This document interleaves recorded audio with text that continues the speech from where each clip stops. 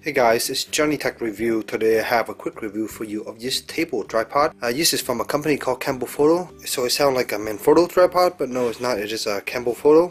So this little tripod here is designed to use in various small applications, like setting on a table or setting on the floor. And yeah, it's a pretty nice little tripod. So the tripod is actually made out of metal.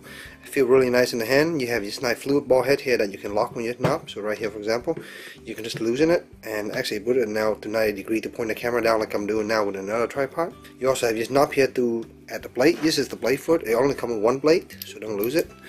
And this plate here is actually pretty standard. You can probably find another plate that fit it. But there's a bubble leveler going right into here, as you can see, and it's very easy to quickly loosen and tighten this little knob here to keep this in place, and it's very solid. This is able to hold my DSLR with no problem. So here's the link of the tripod when it's in the smallest position. So you can turn this knob here to rotate this around freely, just like that, and then you can also pull it up and down, and can I give you an idea right now? And you can also do this. This is quickly loosen counterclockwise like this, and you can pull down just like that, and this is how big it will get.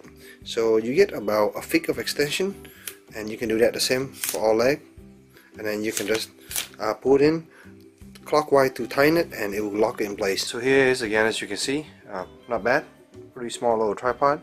So one extreme situation I do want to point out is that for a small tripod like this, you got to be really careful. For example, here I have my 50 to 135mm lens on here, and it's actually pretty heavy setup. This is over like a few pounds, and as you can see here, if you tilt your tripod like this, you see, fall over very easy. So I'll take just a little bit of effort. So you better be really careful if you're using it in this small position.